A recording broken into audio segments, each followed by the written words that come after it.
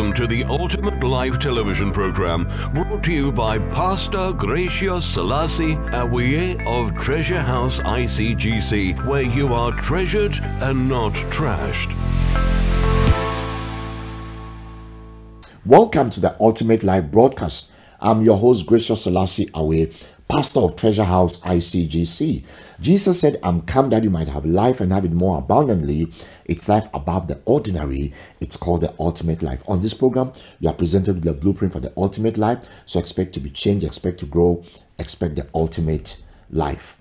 We are continuing with our series on You Can Change Your Life. This word will empower you, it will equip you, and it will transform your life. So get ready, let's get into God's word. To rise above it. That's what the scriptures teach us in Colossians, to strip off the old nature and to put on the new.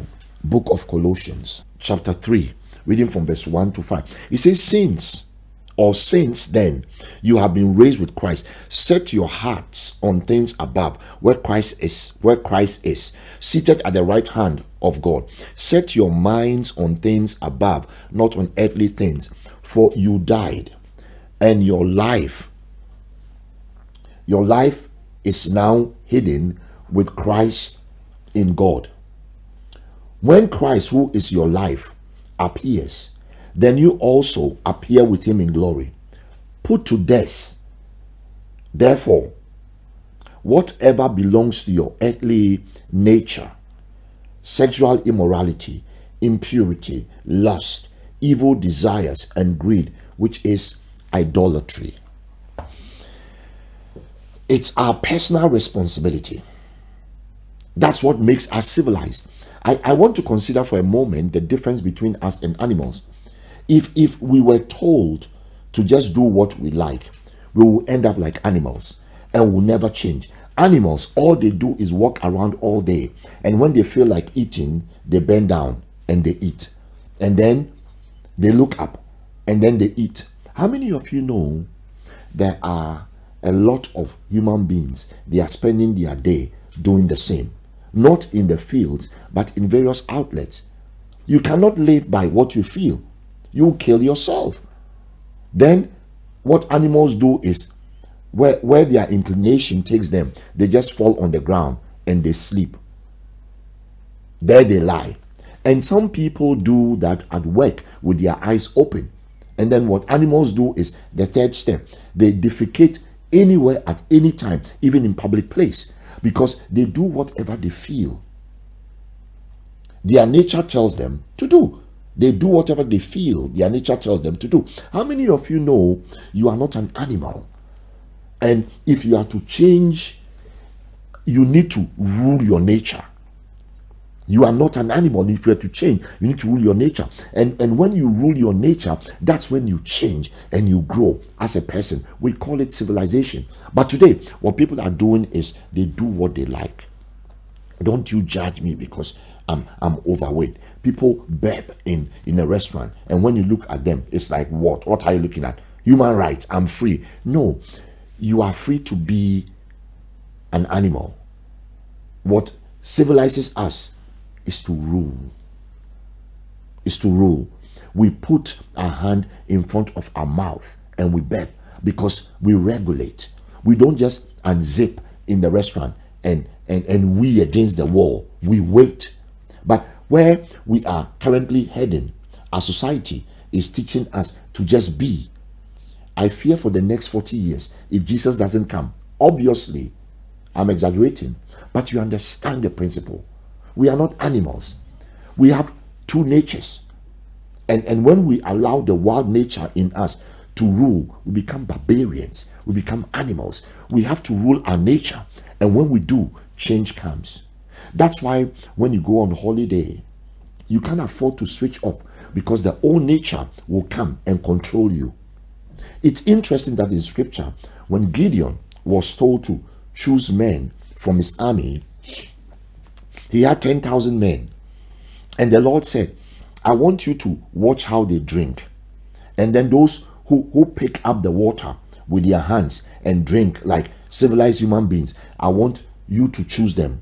All those who lie down and drink like animals, I want you to send them home. Because I don't want animals in my army. I want men who know how to think and control themselves. With such, I can win victory. We need to gather ourselves. Samson just gave into his lower nature and it killed him. We need to rule ourselves and control our spirits. The next point is we need to accept advice from the unlikely if we are going to change. The blind man didn't even know who Jesus was. He says, the one they call Jesus. They asked him where he is. He says, I don't know. And so sometimes your life can change with people you don't even know. How many of you know sometimes you can sit on a plane or in a bus and someone can talk to you and it will have a dramatic effect on your life? They can talk to you about diet, about family, about career. The list goes on. They can share a story about healing, their finances, and you go home and it has a profound effect on you. But sometimes we want to change, but we are not open to take advice from people unless they have a position, a pastor or a counselor. Even then we are like, don't tell me what to do, because they are young and you are older than them. We've got to be open to the unlikely, because wisdom is what we need to be open to, not just knowledge, wisdom. And we get wisdom from people who speak wisdom. It's very interesting that our society makes a big thing out of knowledge. Knowledge does not change people. Wisdom does. Wisdom comes from the word of God. Knowledge comes from things, information. What our world is telling us is, if we give teenagers more knowledge about sex, there won't be teenage pregnancies. How many of you know there are teenage pregnancies despite what they know? They know how it all works, but they still do it. Then there's the other area, smoking. They print on the pack, smoking kills. That's pretty blatant. If you look, you have knowledge. Then they have a picture of rotten teeth or lungs that have decayed. Visual knowledge, but people still smoke. And they say, one day, I need to get rid of this because this is killing me. I know this is bad for me. And then they go back into the office. And then half an hour later, they come back out. How many of you know knowledge doesn't change you? But wisdom, when it comes out, if you receive it, it's got the potential and the power to change your life, not just information. The world is telling us the more knowledge we have, the more we can change this world. And it's a lie. That's why there are government programs after government programs and things are getting worse. This is what they are telling us. If we give criminals an education, if we educate people, there won't be criminals. No, it's not an issue of knowledge, it's an issue of behavior. People are not committing crimes because they don't have knowledge. They are committing crimes because they are letting their lower nature rule them. Because they've been told we are so free, we can do what we like. You can't. You need to have your ear open to divine wisdom, no matter which source it comes from. Let me share a scripture with you. 2 Samuel chapter 20. It's a long passage. And there happened to be there a rebel whose name was Sheba, the son of Bichri, a Benjamite. And he blew a trumpet and said, we have no share in David, nor do we have inheritance in the son of Jesse. Every man to his tent, O Israel. So every man of Israel deserted David and followed Sheba, the son of Bichri. But the men of Judah from the Jordan as far as Jerusalem remained loyal to their king. Now David came to his house at Jerusalem, and the king took the 10 women, his concubines, whom he had left to keep the house, and put them in seclusion and supported them, but did not go into them. So they were shut up to the day of their death, living in widowhood. And David said to Abishai, now Sheba, the son of Bichri, will do us more harm than Absalom. Take your Lord's servant and pursue him, lest he find for himself fortified cities and escape us. So Joab's men with the Sherahites or Shelterhites, forgive me, Shelterhites, the Peltahites, and all the mighty men went out after them, and they went out of Jerusalem to pursue Sheba, the son of Bichri. When they were at the large stone which is in Gibeon, Amasa came before them. Now Joab was dressed in battle armor. On it was a belt with a sword, fastened in its sheath at his hips, and as he was going forward, it fell out. Then Joab said to Amasa, "Are you in health, my brother?" And Joab took Amasa by the beard with his right hand to kiss him. But Amasa did not notice the sword that was in Joab's hand, and he struck him with it in the stomach, and his entrails poured out on the ground, and he did not strike him again. Thus he died. Then Joab and Abishai, his brother, pursued Sheba, the son of Bichri. Meanwhile, one of Joab's men stood near Amasa and said, "Whoever favors Joab and whoever is for David, follow Joab." But Amasa wallowed in his blood in the middle of the highway. And when the man saw that all the people stood still, he moved Amasa from the highway to the field and threw a garment over him. When he saw that everyone who came upon him halted, when he was removed from the highway, all the people went on after Joab to pursue Sheba, the son of Bichri. And he went through all the tribes of Israel to Abel and Beth Makkah and all the Berathites. So they were gathered together and also went after Sheba. Then they came and besieged him in Abel of Beth Makkah, and they cast up a siege mound against the city, and it stood by the rampart, and all the people who were with Joab battered the wall to throw it down. Take note of this. Then a wise woman cried out from the city, "Here, here, please say to Joab, come nearby, that I may speak with you." When he had come near to her, the woman said, "Are you Joab?" He answered, "I am." Then she said to him, "Hear the words of your maidservant." And he answered, "I'm listening." So she spoke, saying, "They used to talk in former times, saying, they shall surely seek guidance at Abel, and so they will end disputes. I'm among the peaceable and faithful in Israel. You seek to destroy a city and a mother in Israel. Why would you swallow up the inheritance of the Lord?" And Joab answered and said, Far be it from me that I should swallow up or destroy. That is not so. But a man from the mountains of Ephraim, Sheba the son of Bichri, by name, has raised his hand against the king, against David. Deliver him only, and I will depart from the city. So the woman said to Joab, "Watch, his head will be thrown to you over the wall." Then the woman, in her wisdom, went to all the people, and they cut off the head of Sheba, the son of Bichri, and threw it out to Joab. Then he blew a trumpet, and they withdrew from the city, every man to his tent. So Joab returned to the king at Jerusalem. I believe that the woman spoke with wisdom. She probably quoted Deuteronomy chapter 20 verse 10, which says, "When you march up to attack a city, make its people an offer of peace." He probably had the wisdom of God, then decided, you know what, she's right.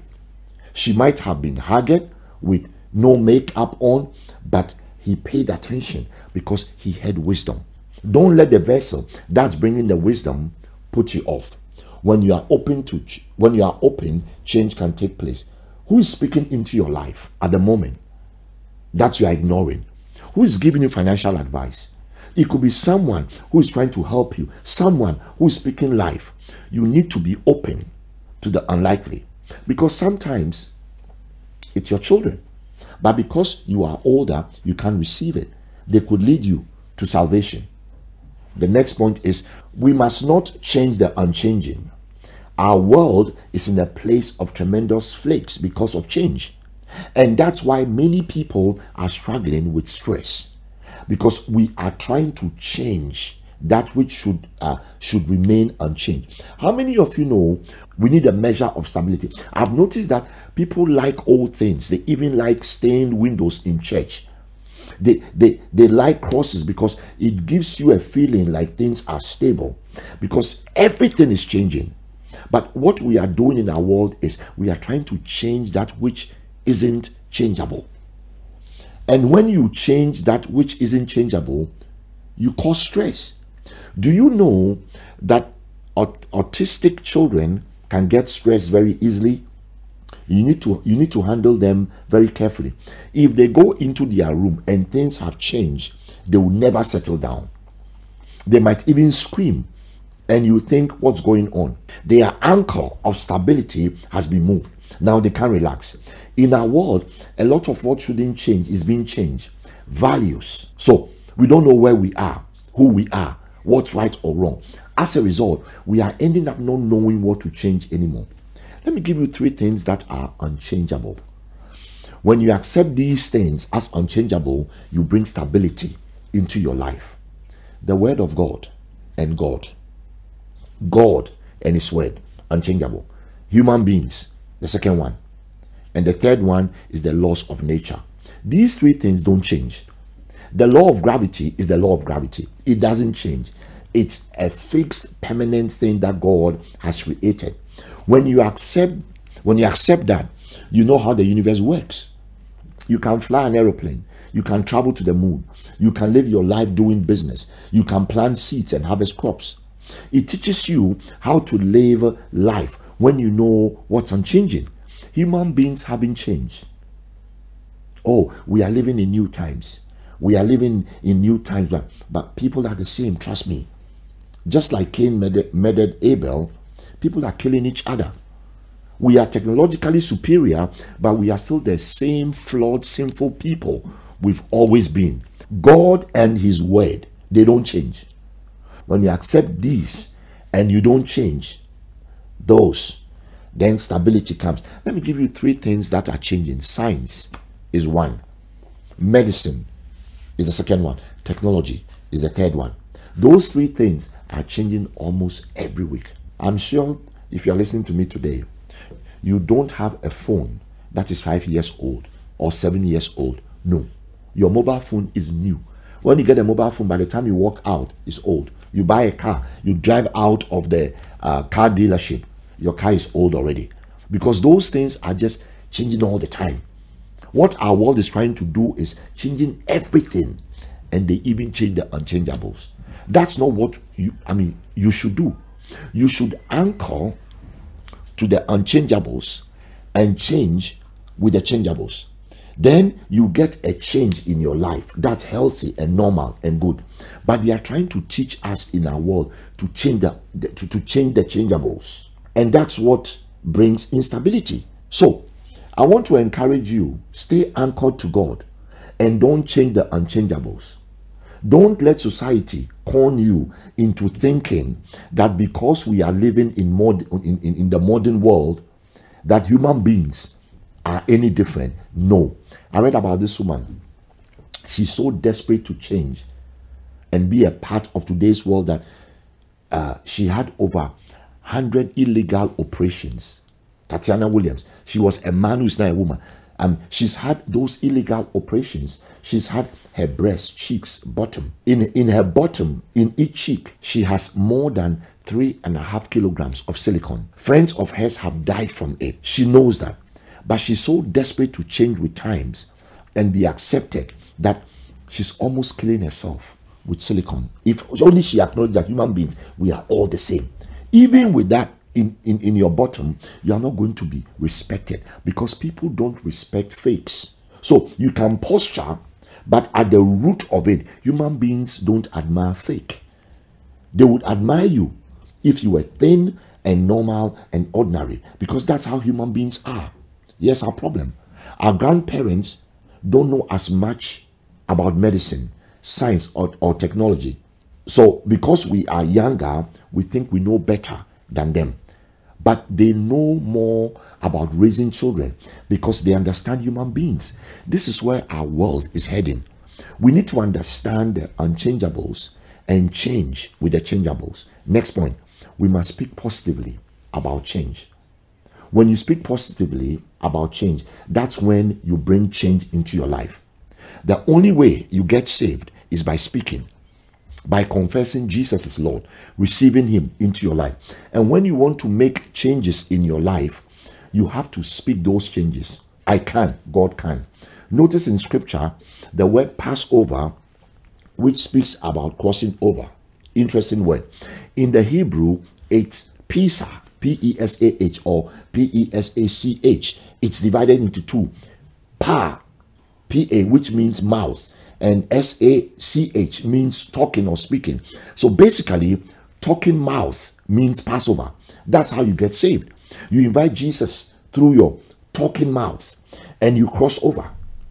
Now, when you want to cross over into change, you have to speak it. You have to declare God's word. That's why it's important to go to church and to sing. I believe in God the Father. I believe in God the Son. I believe in the Holy Spirit. These are three in one. I believe in the resurrection that will rise again, for I believe in the name of Jesus. You speak it and you know, that's my destiny. But when you don't speak it, you go back to believing. I'm just an animal. We all just evolved. There's no God. No, I believe in God the Father. I believe in Christ the Son. You speak and you cross over. You never change unless you cross over. And we need to be people who understand that the name Passover is meant to be an eternal ordinance of change. That's why we have communion, because it's a picture of Passover. We change from death to life. We crossed over, and that's our destiny. We can keep crossing over. Don't settle for where you are today. Keep crossing over. One last thing. When Israel left Egypt, they got to the Red Sea, having passed over. They are now on their journey. They reached a place called Pi Hahiroth. Interesting name. Right at the sea. It means mouth of freedom.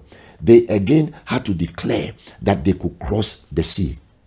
Let's read it in scripture, so you know what I'm talking about. Exodus chapter 14, verse 1 and 2. Then the Lord said to Moses, tell the Israelites to turn back and encamp near Pi Hahiroth, between Migdol and the sea.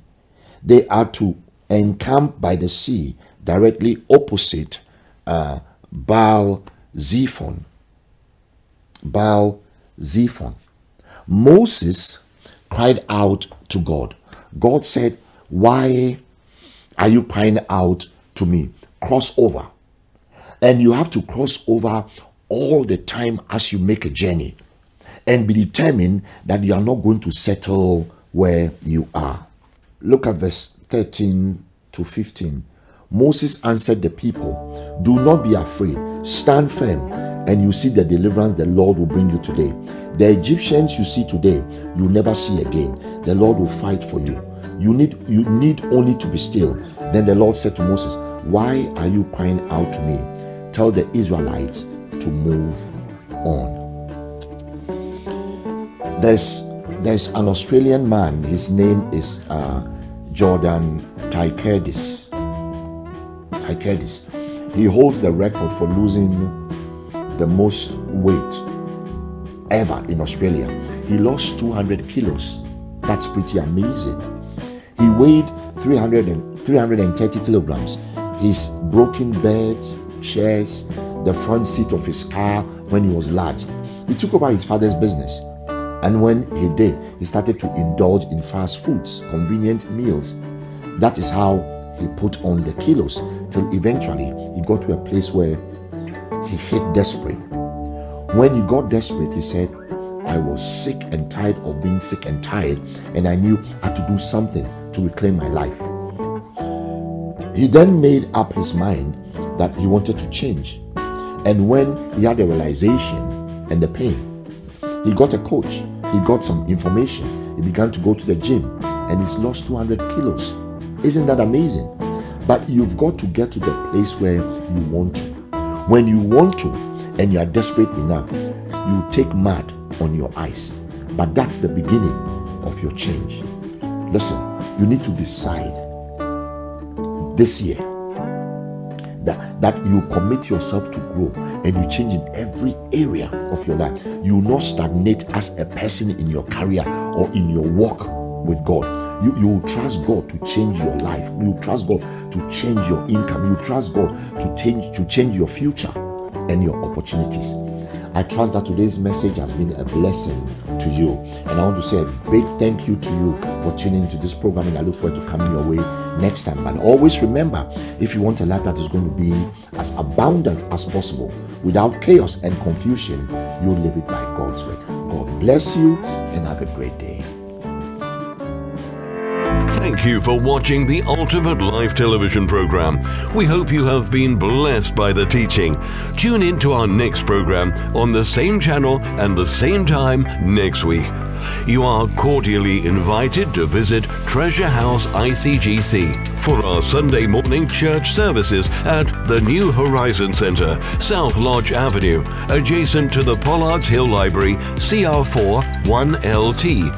For ministry products and other information, please contact us on 0208 355 3461 or send an email to pastor@treasurehouseiCGC.co.uk.